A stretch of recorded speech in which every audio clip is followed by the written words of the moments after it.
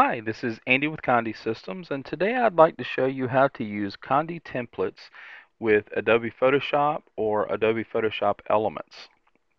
The templates are universal for both programs. The first thing we need to do is download our template. So we're going to go to conde.com, and in order to download templates, we have to be logged into PartnerNet. And click on PartnerNet Login. And you'd enter your PartnerNet username and password. Now, if you cannot remember your username and password, you can select Forgot Password. It'll ask you for your email address, and when you submit it, you'll get an email back with both your username and your password to PartnerNet. If you have not signed up for PartnerNet, click on the link here that says to become a member. Click here and complete the PartnerNet application. You would complete the online application, submit it.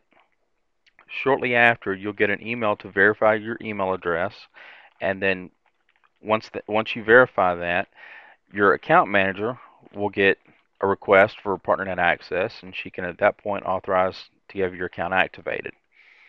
Once everything is activated and going, you put in your PartnerNet username and password and hit login.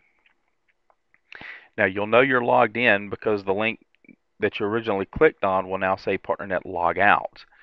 If it still says log in, that means it didn't log you in properly. Go ahead and click it again and try to log in again. Now from here, there are a couple of ways we can find templates. You can actually do a search for the product number or the description at the top, or you can click on templates and do a search for, again, either the description or the part number. We'll do a license plate. So I'm going to type in license plate and I'm going to search.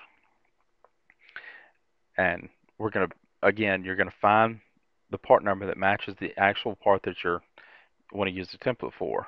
For this tutorial, we'll just use the DS511W, which is a Dynasub white aluminum license plate. Now once this downloads, we want to open this up. It does download a zip file. So I actually have the zip file open to look at the contents. Inside there are templates for Illustrator, CorelDRAW, Photoshop, and a standard PDF template for other applications.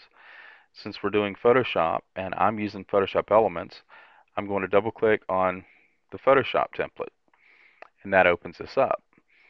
Now with this template, a couple of things I want to point out. It's masking the area in white that it's not going to print. What's on the checkerboard is actually transparent, and that's where we want put our image. Anything we want to print, we want to put in this checkerboard pattern. On the right, I want to point out the layers. Now the top layer is what's going to be in front on your image. Now in this case, the template will hide the checkerboard where we just see the white. Well, it's not going to hide the checkerboard because it's just representing transparent. But if I hide the template, you'll notice all of our white masking goes away. So again, this white masking is on top of the image.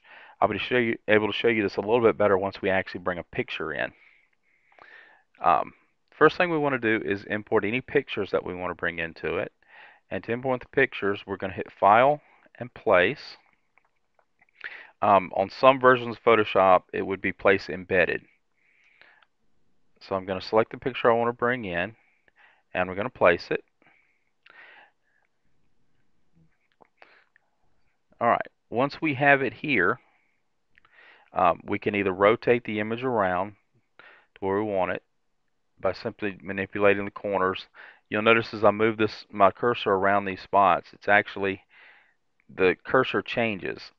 If it's two arrows, it's actually going to expand the size.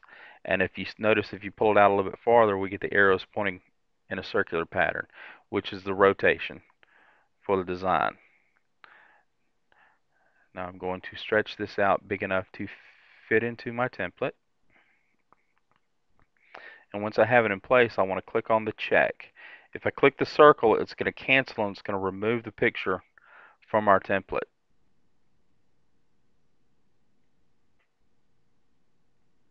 Alright, once we have our image placed, we can add text if we'd like, or we can bring in more pictures and on top of it. But again, I want to show you this. Since we've put this on our image layer, I can hide the image and go back to the mask, or I can hide the mask and go back to the image.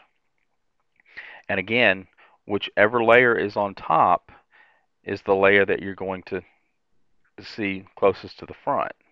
So we want to make sure our masking layer is actually on the top of the list here. Now once we have everything ready to go, you're actually ready to print your image. And from here you would just select File and Print. You're going to select your printer, paper size, make sure all your color management and everything's set up properly, and print. If you have any questions about this or anything else we have here at Conde Systems, please give me a call at 1-800-826-6332, option 2 for the first available tech, or you can send an email to support@conde.com. Thank you.